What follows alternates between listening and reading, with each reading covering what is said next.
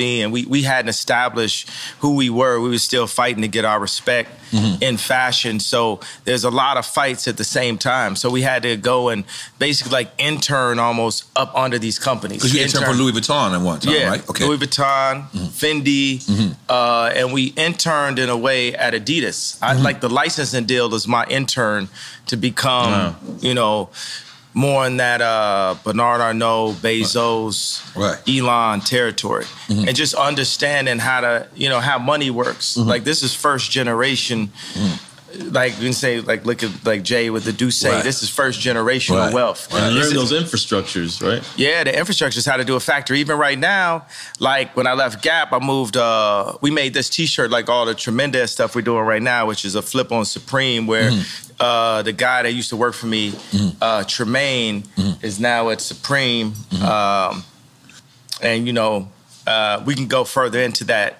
a little bit later, but for the main point is, so I took it over to Dove Charney at LA Apparel, and he founded Los Angeles Apparel. So then we made the White Lives Matter tees, and then when I put up the tweet, nah, he ain't releasing the tee because he's Jewish. And I'm like, see, this is my exact point that I'm making. Like Jewish people have owned the black voice, whether it's through us wearing a Ralph Lauren shirt, or it's all of us being signed to a record label, or having a Jewish manager, or being signed to a Jewish basketball team, or doing a movie on a Jewish platform like Disney. And we understand it's like, I respect what the Jewish people have done and how they brought their people together. You know, they came into money through the lawyers when after Wall Street, when all of the like the Catholics, they wouldn't divorce people. So the Jewish lawyers came and they were willing to divorce people. That's when they first came into their money. So like say with me and Jay, with our culture, with the darker Jews. First of all, because you got to. It just happens when anybody starts talking deep. Okay. With the darker Jews, the 12 lost tribes of Israel, who we are, because we Jewish also. We from Africa also. We're the blood of Christ. So we're not just black. We are Jew, just like the Jewish people. And now we're coming into money. But the main thing is, I got to drink the Douce over the Hennessy as the first step to us coming together, like how the Jewish people came together. But we couldn't even talk about, I remember Ben Horowitz called me after 444 and said, I don't know about Jay giving up Jewish business secrets. And these secrets... we was talking about building up the properties and stuff like that on 444. These secrets they not finna be a secret no more. Like if somebody tells me something, it's like, yo, I want to tell you this, but it's a secret. I'm like, I'm not your personal hard drive. Like if you want to be a secret, don't tell me. I'm not here to keep nobody's secrets, because it's only the truth that's gonna set us free. And what they do is, the Jewish community, especially in the music industry, they'll take, in the entertainment period, they'll take one of us, the brightest of us, right, that can really feed a whole village, and they'll take us and milk us till we die, and then Stevie Wonder's son got to get a job, right? But Cameron Azoff got a job at Apple. I mean, he's already set up because of the way Azoff is connected, and we have to make our own connections. That's what I saw. What I loved about it, I love Dove just as a human being. And this is the guy from Adidas? Dove is from American Apparel. Okay. But I'm talking about put out my White Lives Matter tee. The White Lives Matter tee don't say nothing. I'm like, put it out. And he's telling me like, yo, I want you to visit the Holocaust Museum. And I was like, yo, I want you to visit Planned Parenthood. That's our Holocaust Museum. I'm like, yo, I put my life on this at this point, because they've been fucking with me too long. They put the crazy narrative out there. My Jewish trainer, Harley Pasternak, who's Lizzo's trainer, put it out when I went to the hospital, put it in the press. I got a bunch of friends that went to the hospital. It didn't go to the press. They did that just like they did in the documentary on the 3rd episode to say, we love Ye like the rest of y'all. We know he a genius like the rest of y'all, but sometimes you got to turn the camera off on him. So they'll go and get a dude that's supposed to be my friend that's been taping me the whole time and buy this nigga out for $30 million. I thought you co-signed that. I ain't co-signing, but you get used to that. Paparazzi taking a picture of you, you ain't getting no money off it. Right. You just get used to getting screwed by the Jewish media. And I'm saying, y'all done poked the bear too fucking long. When I wore the White Lives Matter tee, I had 4 SoFi Stadium shows. They canceled my shows. I said it's up. And let me tell you one thing, it's like if a black man is caught with something in the car or something, everybody in the car gonna go to jail with him, right? But if a black man can play basketball or rap, only he gets the record deal. So meaning like if one black man does something bad, all the other blacks get caught with him. If one black man does something good, nobody else gets nothing with him. It's a reverse for the Jewish people, right? If a Jewish person could repeatedly fucks me on a deal, it's just them. It's just the businessman. It's not the people. It's not nobody else. But if a Jewish person does good, all of their people eat with them. That's one of the flips. I gotta tell you something. Where is a black guy that has a Jewish person signed to him? Point it out. Tell me that. Where is a black person that's signed to a Jewish person? All of them. Basically 90% of them. So what I'm saying is, y'all done poked the bear too many times. Y'all should have learned with Drake. Y'all should have learned with Puff. Y'all should have learned with Hove. Y'all dealing with a different kind of animal here. You know, everybody wants to say I'm 730. Well, I'm gonna use that to my advantage. I told y'all I was the leader. I told y'all I'm gonna free my people in the name of God, and I will put my life at risk, because if I wasn't in a glass prison, just like Larry Hoover's in a real prison, then I would have had to say so when my kids go to school. I go into my kids' school, I see Hanukkah books, then I see Kwanzaa. Christmas is Christ's Mass. Where's Jesus in the school where all the celebrities are paying for their kids to go? Cell? I'm sorry. What did you just say? Hey, I'm talking about. Right. But ain't nobody listening to me type shit, you know what I'm saying? I'm in like a glass box of like celebrity with a bunch of handlers around me and shit, and people colluding behind my back and being like, is he ramped up? What we gonna say now? What I told y'all, because I talked to Larry Jackson last night and he was like, yo. From iTunes. Yeah, but now he's got his own deal. He started telling me how Clive Davis changed his life.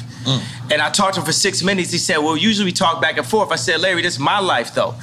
I'm letting you know so you can let everybody know what it is. What it is at this point. You know what I'm saying? It's like, I'm not afraid. I'm not afraid of y'all no more. And we don't have to be afraid. I understand that they got us so paid off every which way, they cutting down.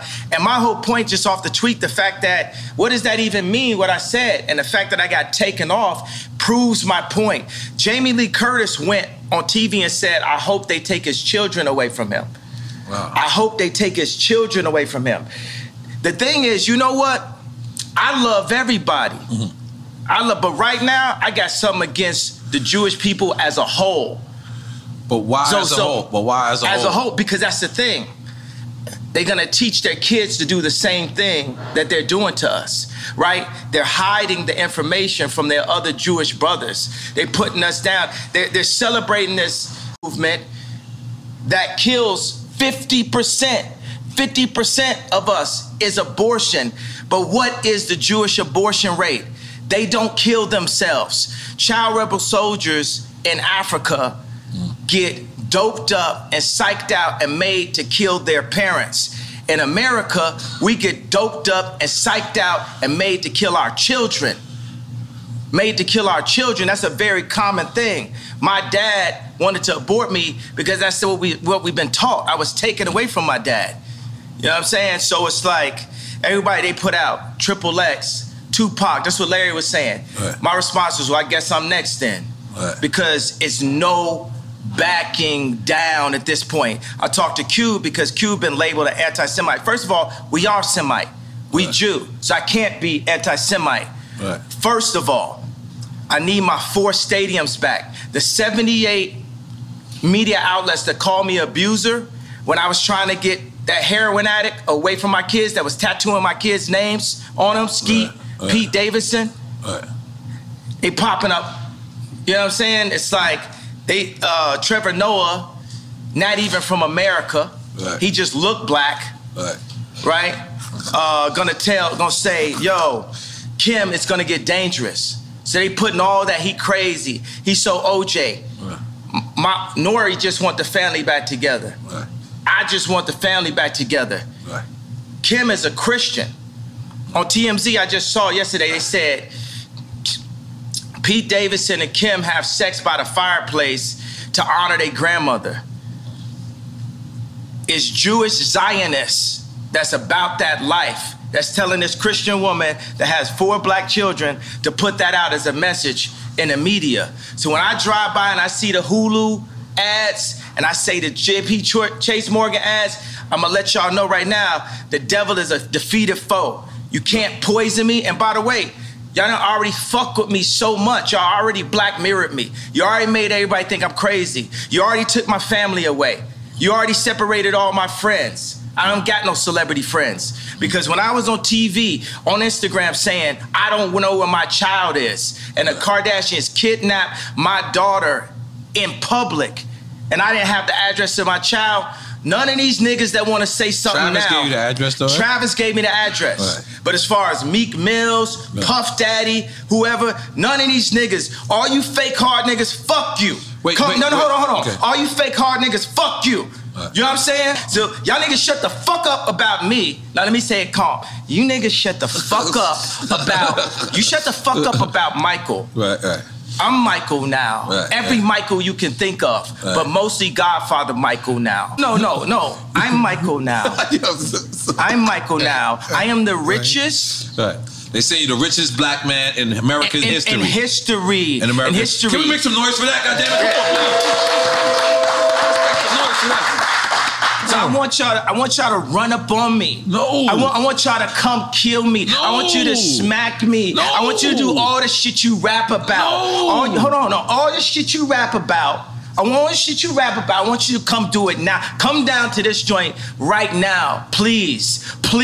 Or otherwise, shut the fuck up unless you was there when the Kardashians kidnapped my kids. You understand? Now go and get y'all some motherfucking business while we go and get free. Because I'm Moses out here. You know what I'm saying? I mean, I want to be careful with this subject because... Wait a second, but tell me, could you even really run this interview? Because Mav didn't run my interview. Right. You know what I'm saying? They blocked me out. The Jewish media blocked me out. This shit lit, right? I'm lit, right? I'm lit. Right. I'm lit. You know what I'm saying? JP Morgan, I put $140 million into JP Morgan, and they treated me like shit. So if JP Morgan Chase is treating me like that, how they treating the rest of y'all? That's outrageous, yeah. And this murderers with Chase accounts. Yeah. That's what I'm saying. I am outraged. By the time, people always, they want to calm it down. Because no matter what, you didn't break no law. I didn't break a law. No matter I didn't break a law. The bank shouldn't be a judge or jury on anything that's going on. But this is, it's like a social contract. Candace Owens has a word for it, I'm forgetting it. But it's basically like, they told Candace Owens she couldn't hang out with me. You know, I'm here because I didn't have no outlet. I was on Tucker Carlson, right? And people, Trump supporters, they think it's so, you know, they think it's nice that a black guy supports Trump. But it's like, would they really support me when I do? Because they said legally I'm not allowed to say what's happening in 2024. But all those people that love me when I run against, when I wore the hat, right? Would they support me? I got to say something about the hat. That's one of the things that really drove me to the edge. Some of the MAGA hat. The MAGA hat. Right? Imagine your own wife telling you, oh, the hat's small dick energy. Meanwhile, the Clintons got them trying to get people to get vaccinated. I know somebody, I'm not going to say his name, where Kim and Chris got on the phone with them trying to get them to push the vaccination to black people. Meaning that's how in tuned and how aligned with the Clintons that the Kardashians were through Corey. Through Corey is a plant. He's there for the agenda and controlling the power of that family. 4 of those people in that family have been raised Christian by Rob Kardashian. I know y'all want a question, but I think you just gotta let some of this out, and then we. It's not even venting or inventing. It's up. You know, they done fuck with me too long. Every time they say my name wrong, it's like they calling me Cassius. My name Ali. Right. If I change my name, you respect that I changed my name. It shows you the level of disrespect. Every time they say one of my outfits are bizarre. When the last time you read a headline and they called me a billionaire? For 3 years, Forbes wouldn't say I was a billionaire. It's all to diminish me so y'all wouldn't listen to me. So say when I did the Ye and Drake show, right? It's so funny, I look up and it said Ye, DRK right there. But I look. How you see it. It's just a similarity to it. Like me? Yeah, absolutely. Gemini dyslexic, left-handed, made to be right-handed, so I could fit in. Okay. All right. That's all right. Continue. All right. I'm gonna take another shot. I'm gonna be honest. Yeah. This is a lot. This is a lot. Yeah, I'm gonna be honest. Only the do say. Yeah. Okay. Only the do say. This is beautiful. Yo, think about like Nike. Nike is as popular as Apple, but it's company number 321. Apple's number 1. Nike's on defense. It's not on offense. Whoa. Right? Because niggas love Nike. Right? So Nike is used for political influence because it's not about the money you make, it's about the position you have. So when they signed me to Gap, it wasn't to raise a stock price, it was to be able to be like, to tell the Fortune 500 companies that do deals with China, to tell them, hey, Gap has influence in the underserved communities. Right. That was what the deal was about. That's the girl part, not you. The same reason why I was in a Kardashian situation. So you would feel. But hold on, let me ask you something, because as a person that when we first seen the Gap deal, right? We understand that rich motherfuckers ain't going in the Gap, but you know what? They was going in the Gap because of you, and it was going and it said powered by Balenciaga. But then you walk into the store, and then there's these clothes that's just on the floor. Is that degrading to somebody that's rich that want to come in there?